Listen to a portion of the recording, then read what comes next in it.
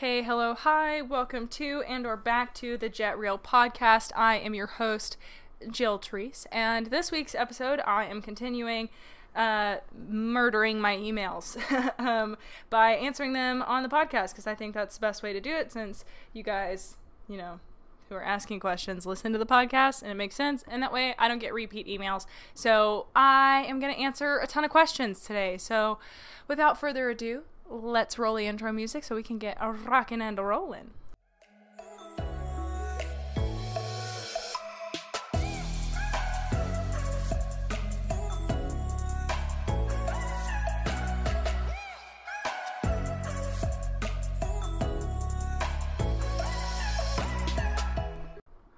All right, we are back.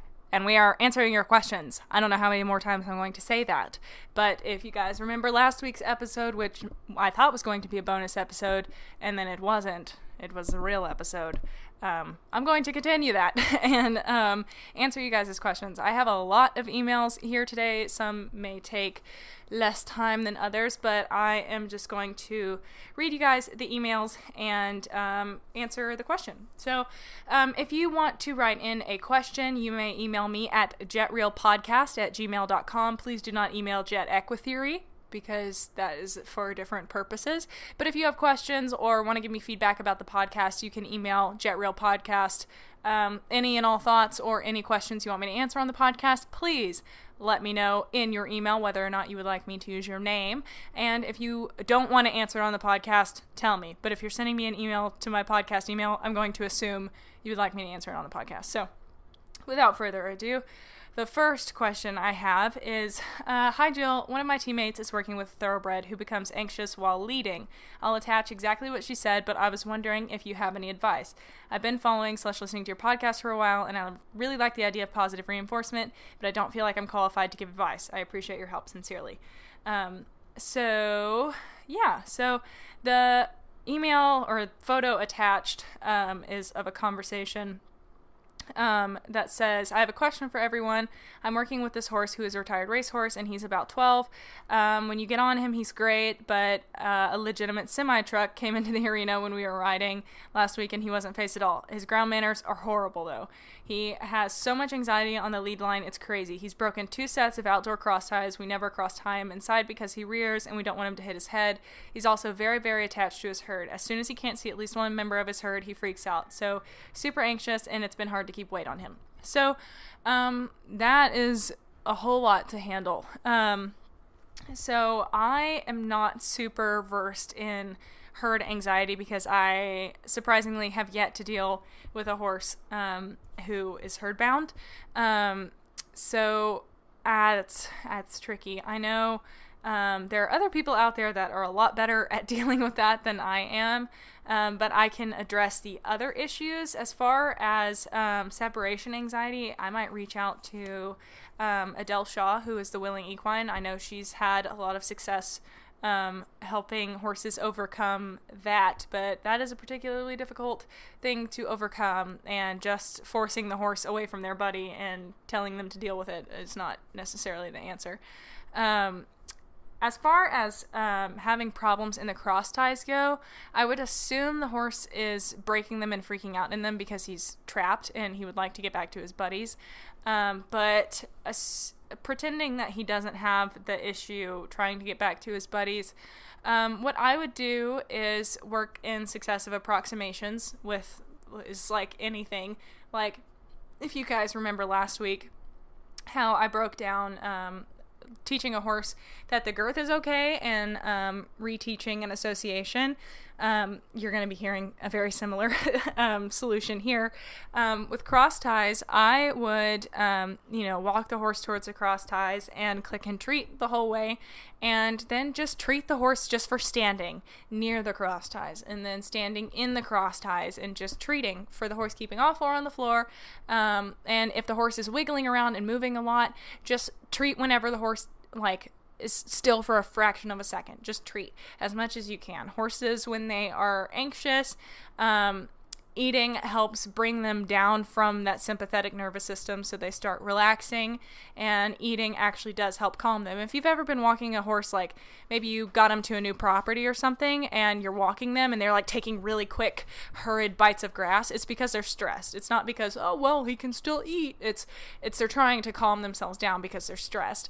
So you can use a similar logic to help in situations where the horse is afraid. You can give them snacks to help calm them and make their body think that things are going okay. So assuming you can get the horse into the cross ties and he's standing and he's chill and it's not a problem, it's just the act of clipping, I would maybe I would just really focus mostly on getting the horse to stand still in the cross ties and just really rewarding heavily for that, and make the cross ties like a really, really good place to be. And I would work up very slowly to having the horse tied.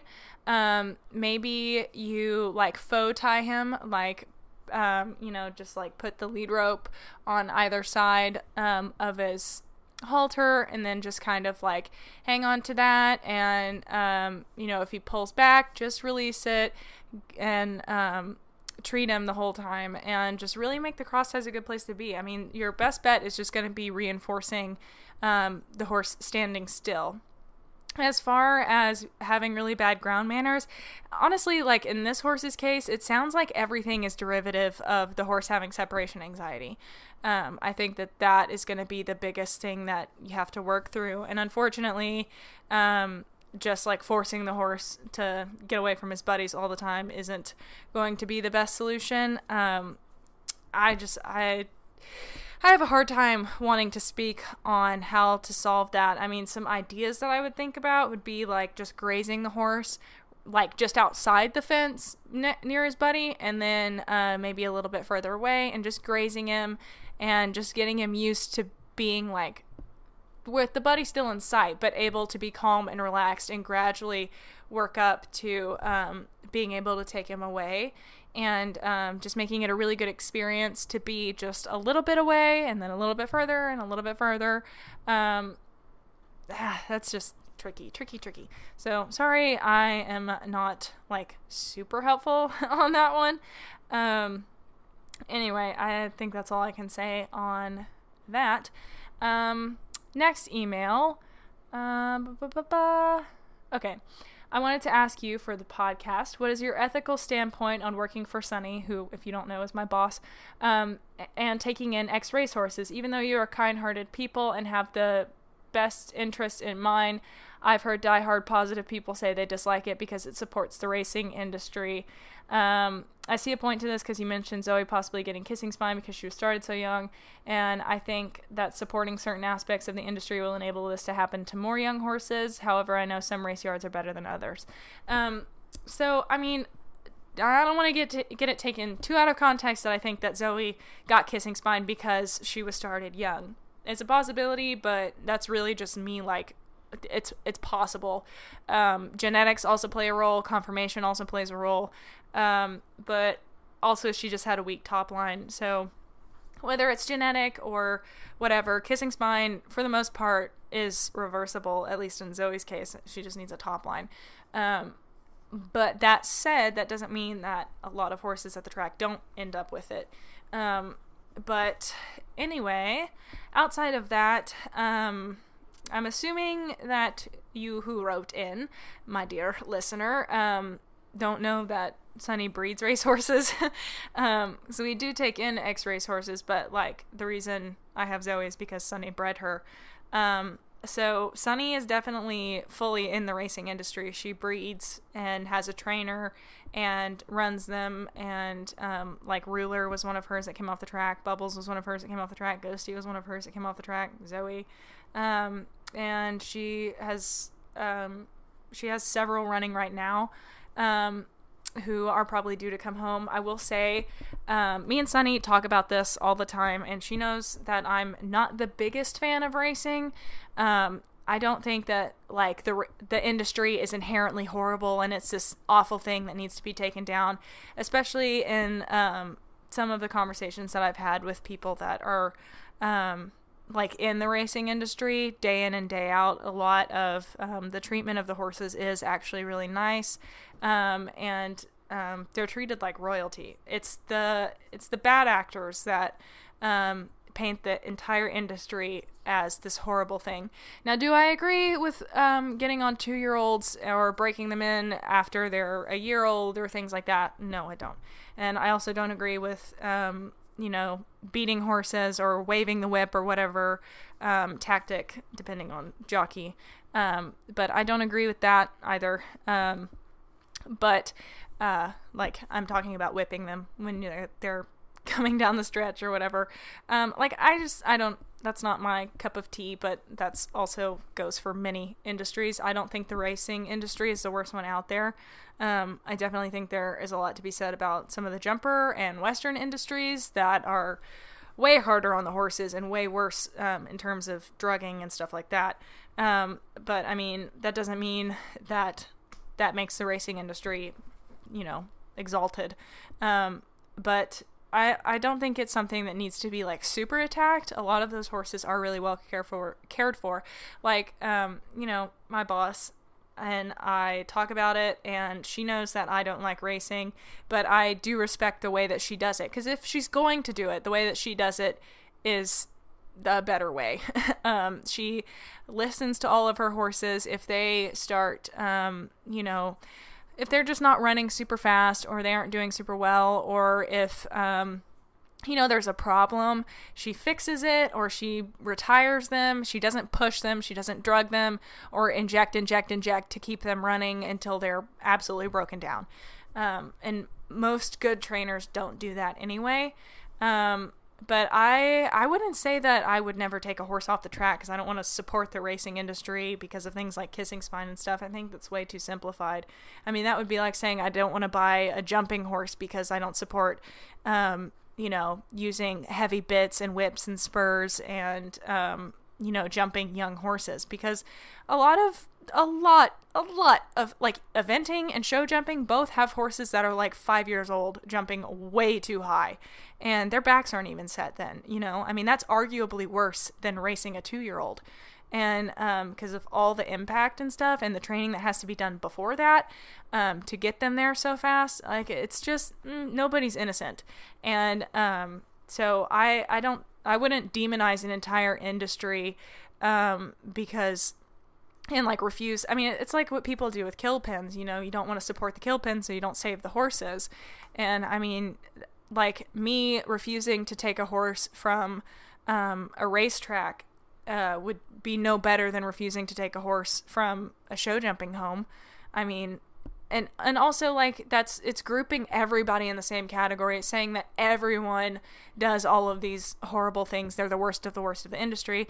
No, it's only a few select people, and you can choose who to buy from. If the trainer is super awful, then you can choose to not support them. But also, me and Sunny always talk about it, because we do have kill pen rescues out here, and we hate to support the kill pens. That's not something that we like to do, obviously, but do you send the horse to slaughter in hopes that it'll end the industry? Like, I mean, I don't know. And that's how we end up with kill pen horses, because we can't do it. But beyond that, it's not me. I'm not taking the horses in, so I don't really have a say in it. If Sonny wants to bring a horse in from a kill pen or off the track, I don't really have a say in it. And honestly, anything is better than most of those situations that they come from. And I would love to work with them and give them another shot at life, rather than just leaving them to fend for themselves. But yeah, that is a tricky question. I understand where you're coming from. I really do. But yeah, I think, because I definitely used to be on the radical side where I was like, racing is bad. Screw it. I hate that industry. But now it's hard to just point the finger at racing and be like, this is the worst industry in the world. Arguably, like, there are other industries within, horse disciplines that are like just as bad, if not worse. So it's not fair to be that critical of racing and not take a hard look at all the other industries as well that are arguably harder on horses, especially in the young years of their life. Okay, next email. Hi, my question is regarding the combination of positive reinforcement and negative reinforcement methods used together. I apologize if you've covered material similar to this before or have mentioned it in your podcast before. I like to think I am an experienced equestrian, being at this for roughly 14 years now. I have brought up multiple horses now and just love the process. I have always ridden with the same trainer who has taught me many things, and I have respect for her, but her ideas on the negative pressure side are on the negative pressure side, and the traditional riding, I guess. The current horse I have trained since he was 3. He's 8 now. But I am in a situation where I cannot control not using pressure and negative reinforcement, as I still take regular lessons under my trainer, and due to costs and land restrictions, I can't take my horse home. He has to be boarded at this barn. Sorry, I can't read. But I really want to include positive training in my future, which I am still a complete virgin to, so I'll have to cross the bridge when I get to it. With that in mind, the main question and concern I have, do you think it would be at all beneficial if I was to still ride traditionally and with negative reinforcement in my lessons and use positive reinforcement while doing groundwork and free rides and hacking? Is it possible to use both, or will I just frustrate my horse? I want to add that I really enjoy your podcast. You talk about so many points that really hit home for me personally. I don't know that any of that is relevant to the question. Yes, it's just nice and very complimentary. It makes me very happy. Anyway, addressing the question. So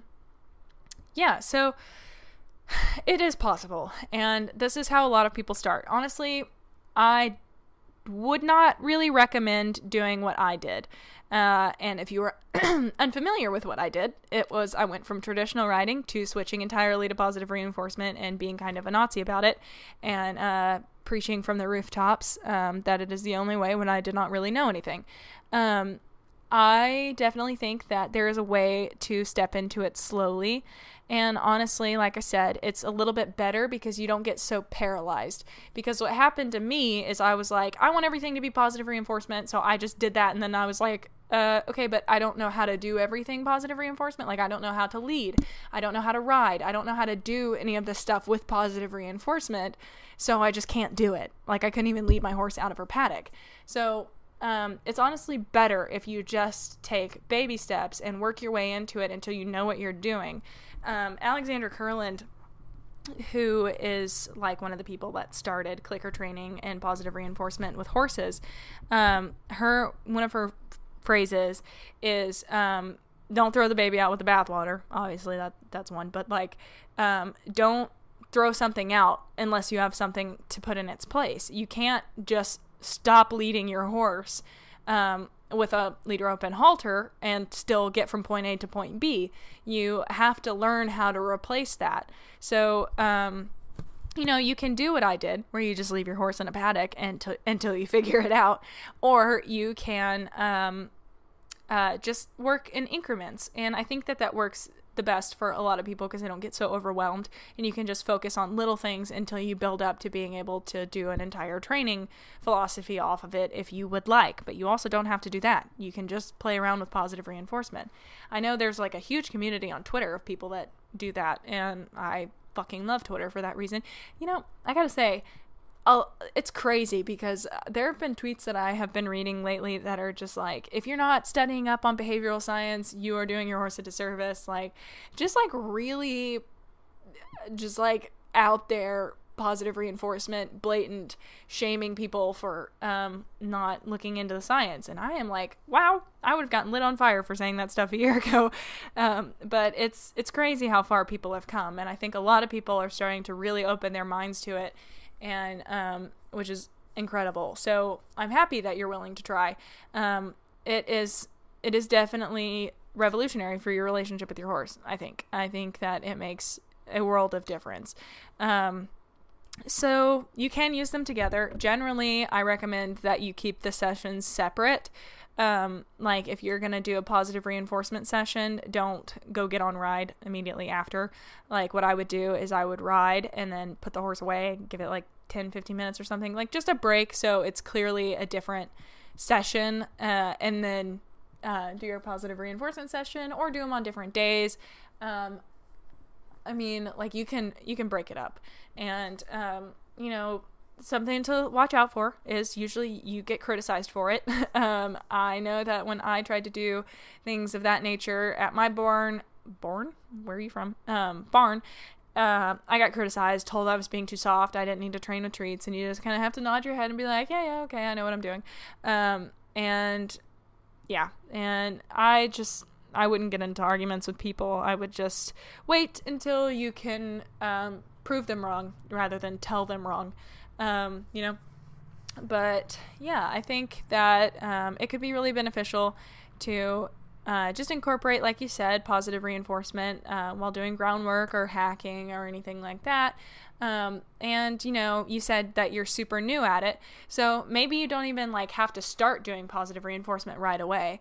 You can read up on it and learn about it and use the time that you're, kind of stuck doing things traditionally to learn and really foster your education before you dive into it. Because people, especially me, I got really excited about it and I dove headfirst into it and was like, look at all this positive reinforcement that I'm doing. And then I was like, oh my God, wait, actually, I don't know everything that I need to know yet.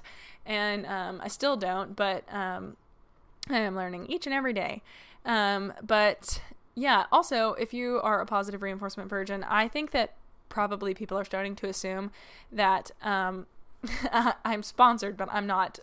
In fact, Mosey does not even follow me on Instagram, but her course I cannot stop raving about because I'm doing it right now, and a lot of the information at the beginning is pretty elementary, but that's why it's perfect. Is for me, it gave me a refresher and lots of little pointers and just different nuanced ways of saying the same thing. But for people that are looking to get into positive reinforcement and 90% of everyone doesn't have a positive reinforcement trainer near them, taking that online course is super helpful. It's called The Liberated Horse. It's $100 and you can ask for it for a birthday present or something because it is so worth it. I know that's a lot of money. I really do. But I definitely think it is worth it because I spent a lot of money and a lot of time talking to people and trying to work things out and looking all over the internet for different resources and stuff like that.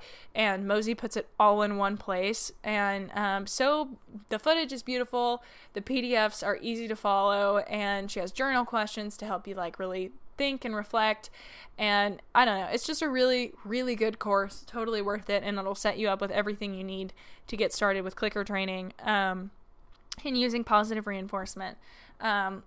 If you don't have access to that, you can go to my website, which is JETEquiTheory.com/resources, or you can just go to JETEquiTheory.com and then click on I think it's resources tab maybe, and then I have a favorite products tab, a resources tab, and a glossary, and all of that is set up to help you understand the terms and find books and websites and podcasts and that course and all the good stuff you need to get started exactly how I did. I also have blog posts that explain a lot, so if you're looking to get started with positive reinforcement, that is a good source for you as well. But yeah, don't feel like you have to dive into it today. I mean, obviously, you want to get into it, you're excited and it's fun and you want to start working on your relationship with your horse. But it's not going to be the end of the world if you take a week to learn, and it might be to your benefit also, because a lot of people dive in head first and they do it wrong, and then they end up with a horse that is annoying that mugs them for treats or is not responding correctly, and then they write it off and they're like, this doesn't work. And I hate to say it, but the only reason that positive reinforcement training doesn't work is because you're doing it wrong. It's operator error every time, because the laws of science do not lie. And if positive reinforcement isn't working, then it's because you are either doing it wrong or the horse physically cannot because it's in pain or something of that nature. Or it doesn't understand because you're doing it wrong.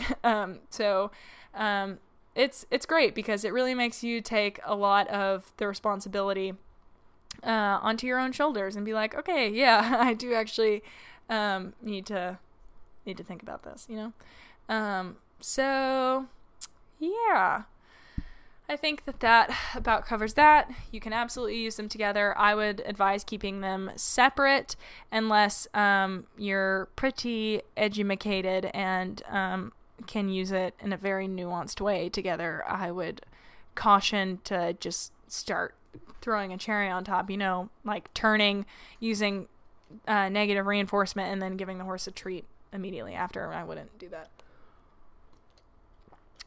Sorry, I had to take a drink of water. And now, the lid did not go on it. On to the next question. Okay. First I want to say thank you. I listen to your podcast all the time and love every minute of them. Thank you so much.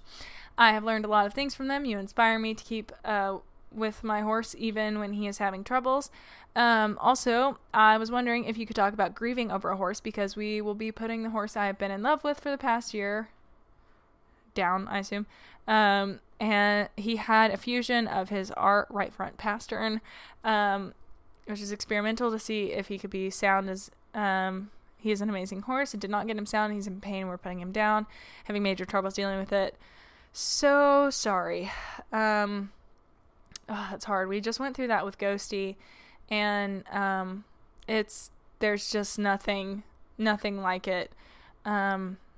All I can say is to really try and keep your head up, enjoy every last moment you have with him, and a lot of people take like a lock of their tail or something and get like a memorial bracelet made, but really a lot of things that are really cathartic for me is like I made a post on Instagram and wrote everything out about Ghosty, made a memorial post. I made a memorial video on YouTube, just compiled everything that I had of her, and it's really cathartic for me to just watch all that footage and cry and appreciate her. And just let it all out. Don't bottle it up, and just feel it. It will get better, and just know that you guys did everything you could to help that horse, especially trying an experimental procedure. It's not cheap and that's not easy on anybody. So props to you for doing everything you could for him, and, being good horse owners, and you can find peace in that. And, I'm just really sorry to hear that. That's pretty much all the advice I have on grieving a horse. It's very, very difficult and very not fun. Anyway. Next question. Hi, Jill. I've been following you and Zoe for a while. You inspired me to try some positive reinforcement with my gelding Major. Bit of background. He's 13, and my friend bought him and owned him for 2 years. Before she got him, he had been starved on and off for around 7 years. Sometimes he would be fed every day for a week, and sometimes he wouldn't be fed for a fortnight, which I have learned is 2 weeks. Am I correct in that? Yes, 2 weeks. And he was in a paddock with short / no grass. God, that's awful. This resulted in him developing food anxiety, among other behaviors such as biting, which presented as being really aggressive when being given hard feed, and he would bite when given treats. That's very normal for horses that have been starved. Tiff worked with a natural horsemanship trainer to work through these behaviors. Oh my God.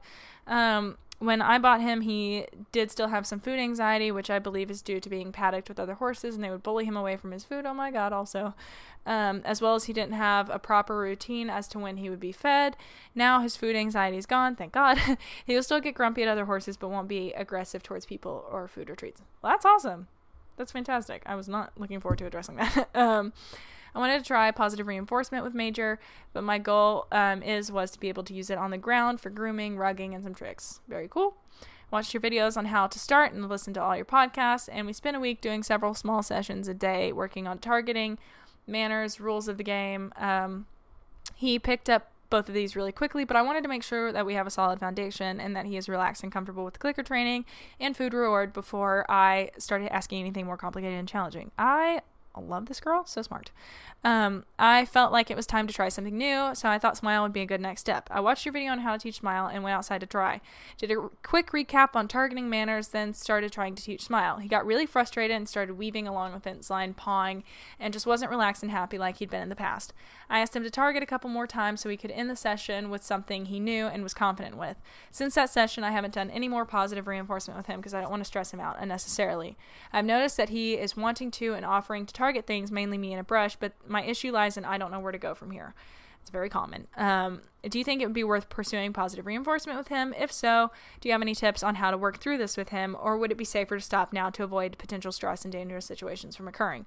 No worries at all. So, it's very, very normal. I hope that you find some solace in that.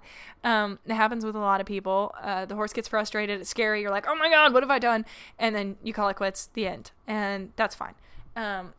I don't think that, I think stopping is the nuclear option. I think that is what we do if you absolutely just cannot figure out how to do it. If your horse, he's still targeting you in the brush, like you said, he's wanting to, he's looking for that interaction. Clearly he enjoyed it. And, so you're doing well. The horse is enjoying the training. So don't fault yourself too much. So what probably happened with smiling is, you might have raised the criteria too fast. So what that means is you might have waited too long, and, then he doesn't know what to do, and it's frustrating for him. And if he has a history of, having some food anxiety, it might happen quicker for him than it would for other horses. Like maybe he has just a little bit of a shorter fuse where he gets anxious. But that's okay. You can work around that. You just have to be aware that, you have to be a lot tighter with your, reinforcement. So, when you're teaching him to smile, any movement of his top lip, click and treat him for, and then very slowly start, working your way up. Maybe what you can do is, like the way that I like to teach it is, by like kind of rubbing my finger, like tickling their top lip, and, that quickly transfers to the cue. So, I like kind of like a finger wave, like if you can imagine like bending your pointer finger, that's what I do on their nose, just kind of like a little touch. And then when they wiggle their lip at all, I click and treat. And then, after that, then I just like point my finger and motion upward, and then they lift their lip. So maybe what you want to do is just kind of tickle his lip. And if you're still really wanting to teach this, you could give up on smile and just nix the issue altogether. Or you could actually, teach it if you want to. And just like wiggle the lip, and then, if he moves it at all, click and treat. And, it may take him longer. It took Zoe, I think maybe 1 or 2 sessions to pick up smile, but, it can take a while for other horses. I know people that it's taken 2 weeks, and that's fine. Like every horse goes at their own pace, and it's not necessarily like a super, second nature trick. Horses don't really lift their top lips that often. But Zoe might as well have hands for lips because she's so dexterous with them. So, that was really easy for her. But yeah, so you just have to be aware of that. Like Mac, he doesn't have like a really dexterous lip, and it took me a long time to teach him how to do it. But yeah, so just make sure you're rewarding any effort, any like little motion to do it at all. You just really have to break it down. You can't wait for the whole behavior to happen before you click and treat. You can't wait on him to actually smile. You have to teach him how to do it. And that means working in small steps. You have to shape the behavior. So you don't know where to go from here, and you're worried about stressing him out. So, I think that you can teach anything you want. I mean, with Zoe, I taught her hip target, lowering her head, how to walk beside me, how to follow a target, how to stand on a mat, how to walk sideways towards me, and all sorts of stuff. I mean, you can teach them anything you can think of, you can teach them. Maybe how to pick up their feet without you touching them. That's a good one. Or how to Spanish walk. A lot of people will do that. And you can do all of that, but with a horse that has a history of food anxiety, even if he doesn't have it now, maybe just keep it in your mind that maybe before you start training, you can write out like a behavior. Like say you want to teach Spanish walk. Before you do it, sit down with a pen and paper and break that behavior down. What is the very smallest piece that you can break that behavior down into? Maybe it's a weight shift. Maybe it's a shoulder twitch. And you want to work up from that so that you can keep rewarding him the whole time. He's always right. And there's never any moment where he's like, I don't know what you're asking. He always has something to fall back on, like if I can tell that Zoe gets confused, it's usually because she offers a behavior that she knows really well. Like, usually if she gets confused, she'll either smile at me or back up. And then I go ahead and I don't click, but I go ahead and reward her for it because I'm like, okay, this is my bad.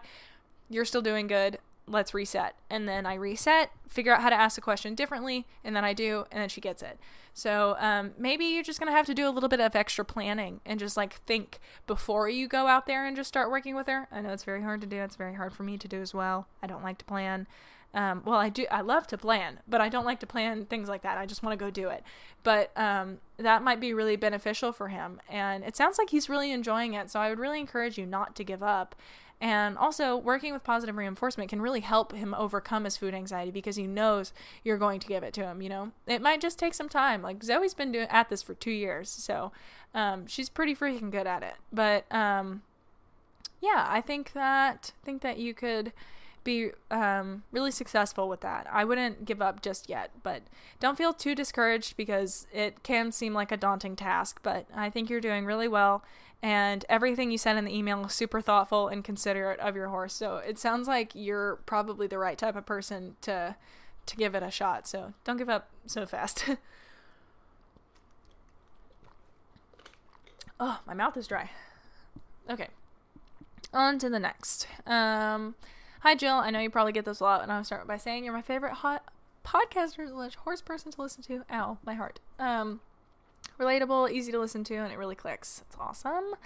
I've listened to almost all the episodes and hear you talk about the method of new cue, old cue for transferring cues, adding voice, etc. My problem is that the OTTB I'm leasing right now was taught walk on, whoa, and back with very aggressive traditional methods. So when I ask her, she gets anxious / anticipates being in trouble. It's not unmanageable. I just feel bad for her and want to be able to do it without her being stressed. I've started doing some positive reinforcement with her, just the basics so far, and I want to reteach the cues I mentioned before, but rather not have to use the old cues as they seem to stress her out. She's very smart, so I'm hesitant on where to start because I don't want her to associate positive methods with the old stressful cues. Might be overthinking, but I'm not sure. Would you have any advice on a way to teach an old cue in a new way? I value your opinion and would love to hear what you think. Please feel free to answer this in any way you want or not at all. I will not be offended. Okay, so, brilliant. Very good concern and, awesome to do because, what you might see happen if you were to try and counter condition, walk on, whoa, and back, you might, end up poisoning the cue.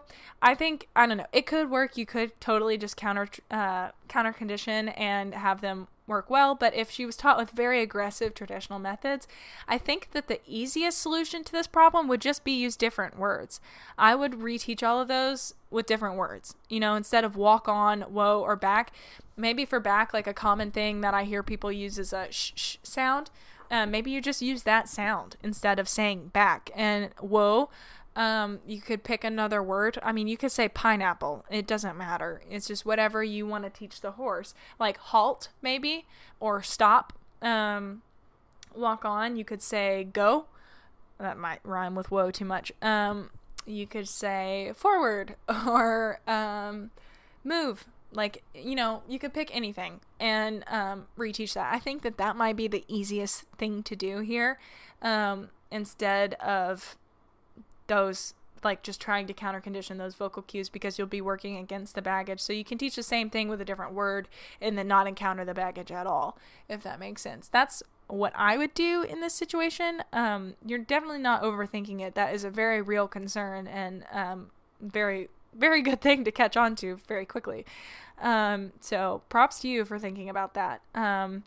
But yeah, I think that I would just switch the cue and teach all that from the ground. Walk on, whoa, and back are very easy things to teach from the ground, and maybe you just teach forward, halt, and shh. So yeah, I think that's what I would do. Last one, I think, here. Let me make sure. Yeah, I think this is the last one. Oh my god. Okay, and we're only at 40 minutes. Wow, it's crazy. Long time subscriber. Long time subscriber of your YouTube, and I've just recently started listening to your podcast. I'm not sure if you've already answered this question or not, but here it goes. Let's hear it. I have a very smart 5-year-old OTTB mare with OTTB. How many letters was that? Off the track, thoroughbred mare. Lots of opinions, lots of energy, and some sass, who I love dearly, and I am trying to find the best way for us to work together that makes her happy but doesn't let her run all over me. I'm going to stop there, and that run all over me is not the way that I like to phrase things. I know what you're, like, I like to look at the behaviors, not the connotation, because in the traditional realm, we like to put words like, oh, she's running all over me, she's walking all over me, she's being rude, pushy. Words like that aren't really helpful. What's the behavior? Usually when a horse is quote-unquote running all over you, they're walking in front of you, stepping into your space, not stopping when you ask them to stop, and that's usually the extent of running all over you.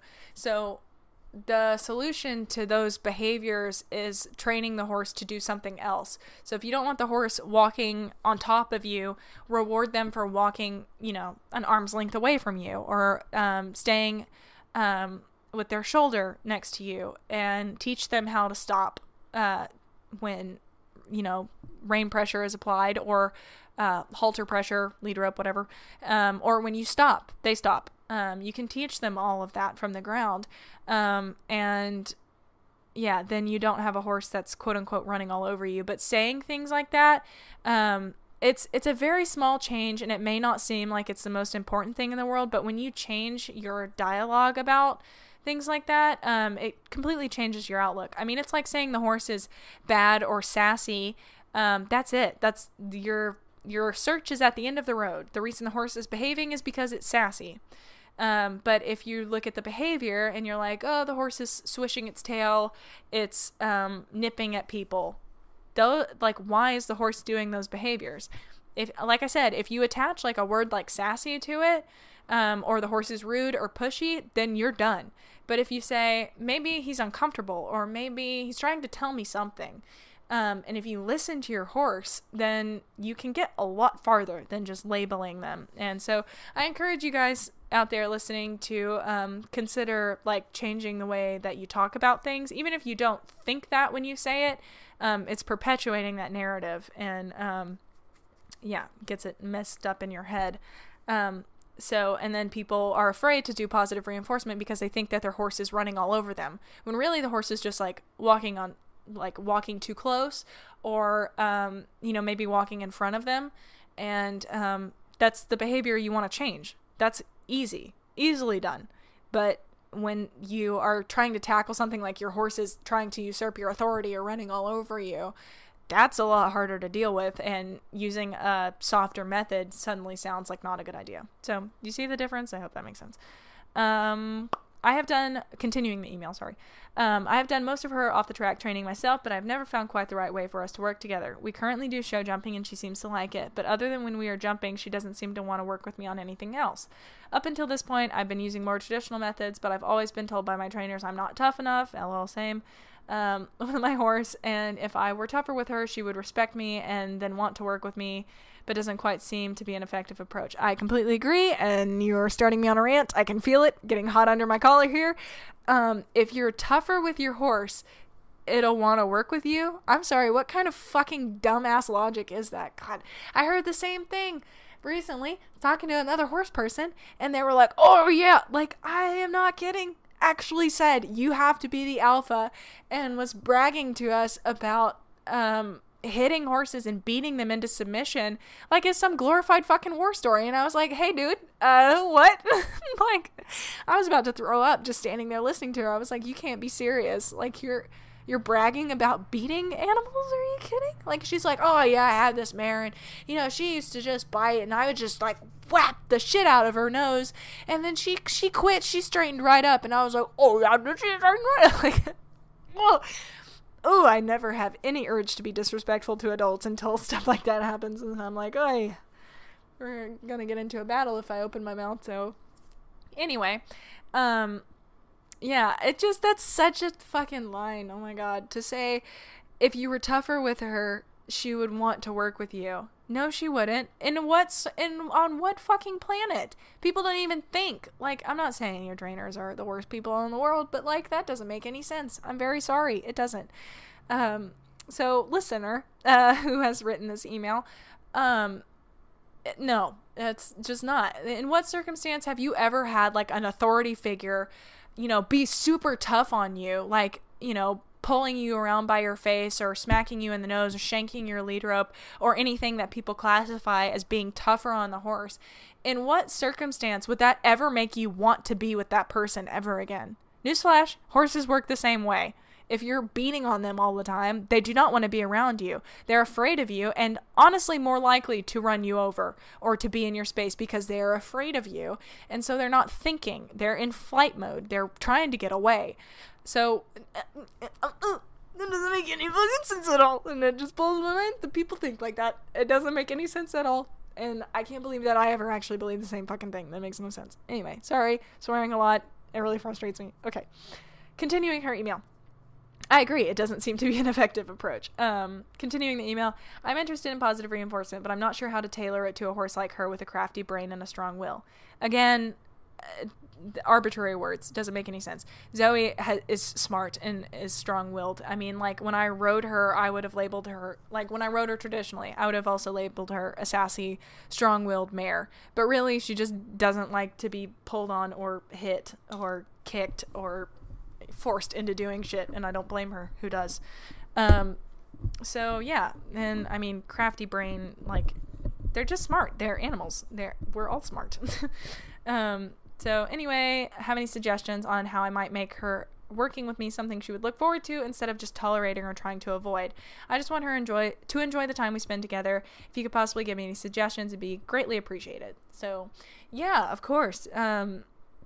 Brilliant sentiment. Wanting your horse to want to work with you and enjoy the time you spend together, because I mean, that's the reality that we all live in. All of us want our horses to enjoy the time that they spend with us, not trying to get away or, I didn't realize that it's not like just how things work, that when you turn your horse out, they walk away.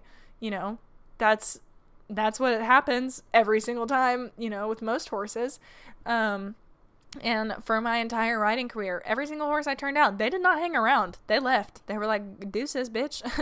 But when I turn out Zoe, or when I go to get her, she is glued to my side. She doesn't want to leave because it's fun and she enjoys it and she has a good time. And that was just fucking alien to me because I did not know that that was a thing. And so yeah, it's crazy what happens when you actually treat the animal with respect. But yeah, so I think that what I would say, sorry, I got distracted. There was a wasp outside my window. Any suggestions on how you might make working with her something she would look forward to? I would start incorporating some positive reinforcement. Yeah, I think that, like you say with the ground manners, what I would do with a horse like that is exactly what I did with Zoe. I would start in protected contact, so there's either a fence or a stall door separating you guys, and teach her the rules of the game, or what some people call manners. So I have a video up on my YouTube channel called Starting Clicker Training with Your Horse or something like that. It's a picture of me standing outside a stall door with like positive reinforcement on the cover or whatever. And you just start clicker training.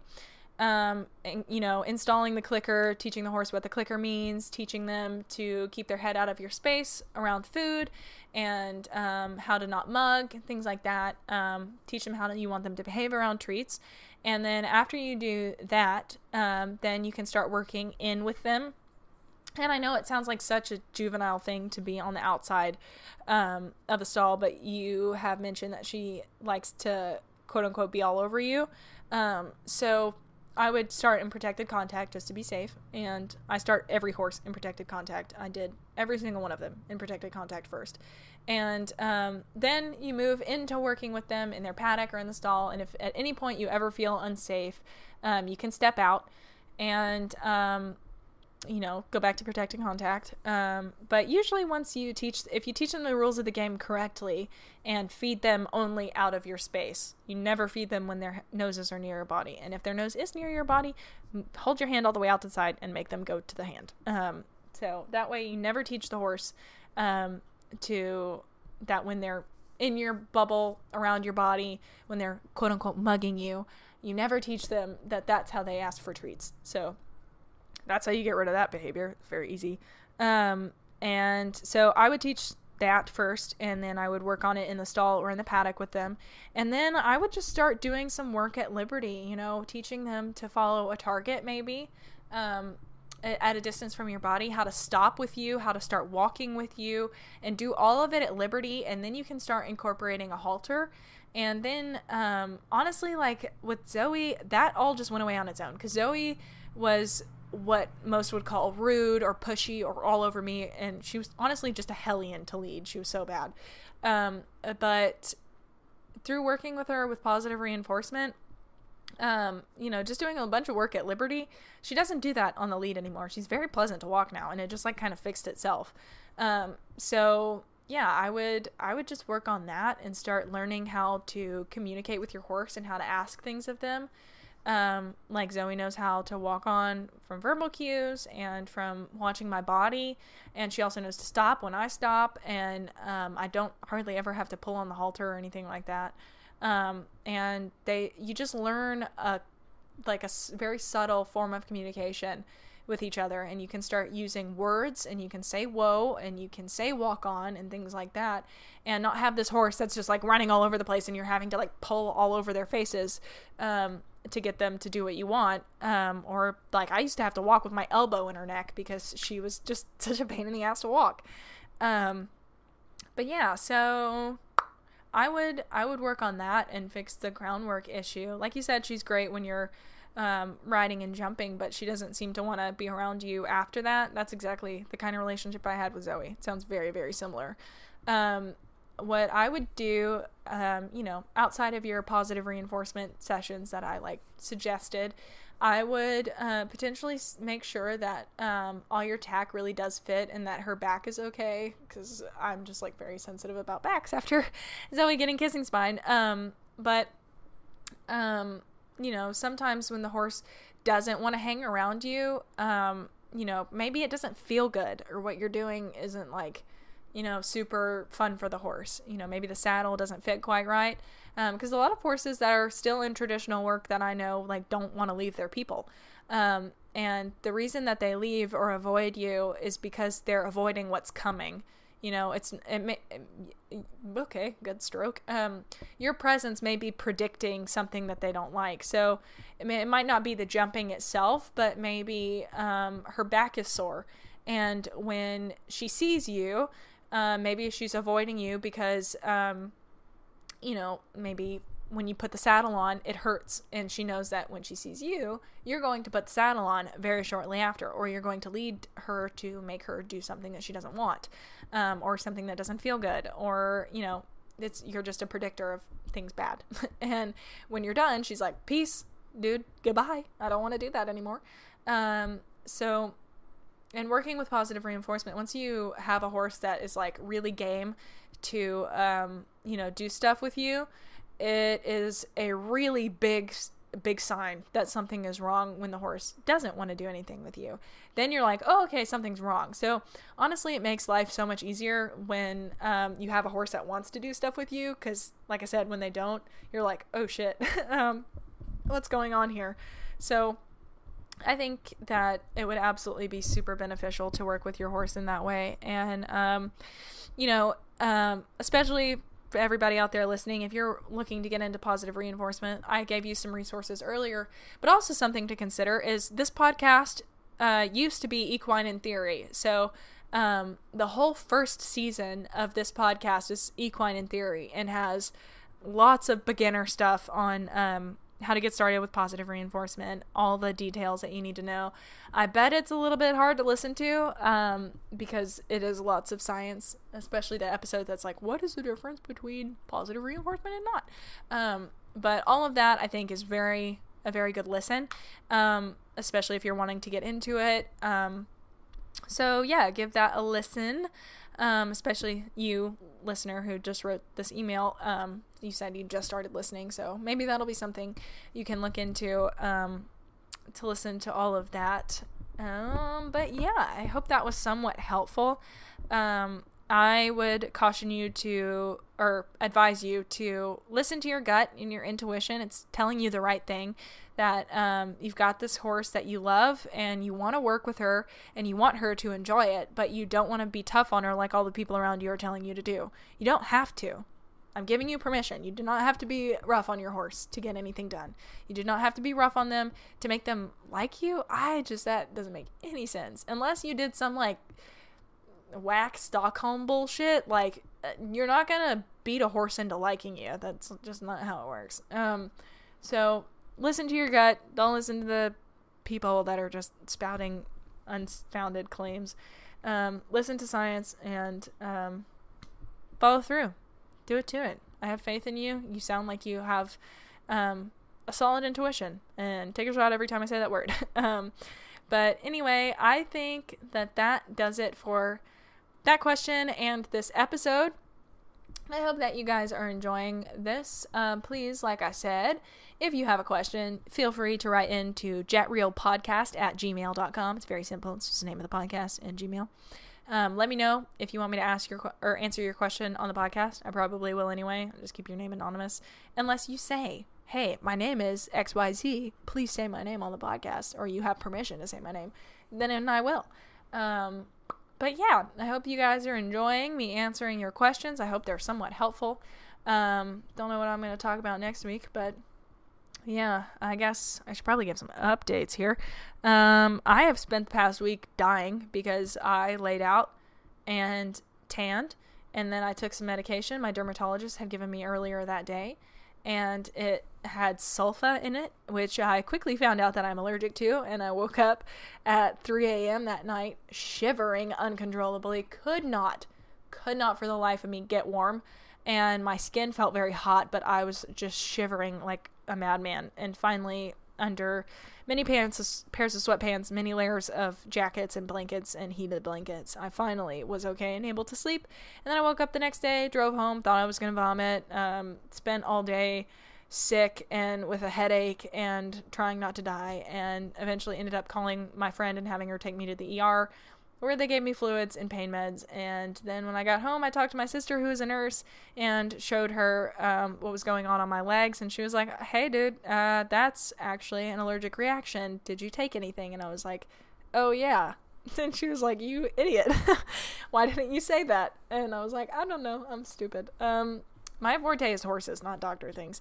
So yeah, I'm recovering from that, finally feeling better. Today was the first day I was able to actually like go out and do stuff instead of dying. But yeah, so that's that. We sold Maze. Miss Mazikeen, our little gray lady, she is sold and going to a very sweet girl who really enjoyed her and just thought she was the most perfect unicorn on the planet, which is always incredible. So we are officially out of sale horses. Dun da da da. Amazing. Everybody got a home. Very happy about that. So now all I have to do is work with all of the baby horses, which is really exciting. I have more time for that now, which is awesome. But I do think pretty soon.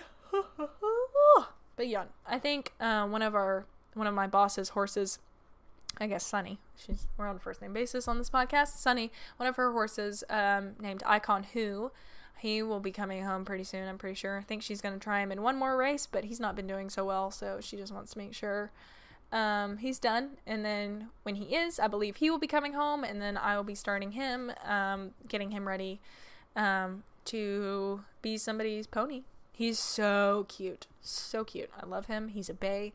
I have been wanting a bay. We keep having grays and chestnuts, and I don't like them. I know that's so picky, but I am such a bay person. Icon is gorgeous, and he is so cute. So I'm really excited to get started with him and keep working with the babies and all that. So yeah, I think that is about all of the updates. Zoe's rehab's going pretty well. We're taking lots of walks, and spending lots of time backing up hills. And so working on building that top line slowly but surely. I've ordered a few fun things to help with that. So, yep, and the chiropractor is coming tomorrow. And the chiropractor came 2 weeks ago. We had a massage therapist 2 weeks ago. So, very exciting, very fun things. But I think with that, I'm going to call this episode a wrap and be done. That is it. You can follow me on JETEquiTheory on any of social media platforms, Twitter, Instagram, Facebook, YouTube. You can follow this podcast at JetReal Podcast on Instagram and on Facebook. And yeah, beyond that, you can listen to this pretty much anywhere, and you should subscribe so that you can listen every week, and rate it on the iTunes store so that it moves up in the, what do you call that? In the, like, it's more available to people. It gets recommended, I guess. So with that, I think that is going to be it. It has officially been an hour of this podcast and 13 seconds. So with that, I'm going to call it a day. Thank you guys so much for listening and writing your emails and listening every single Tuesday. I will catch you guys in the next episode. Have a good one.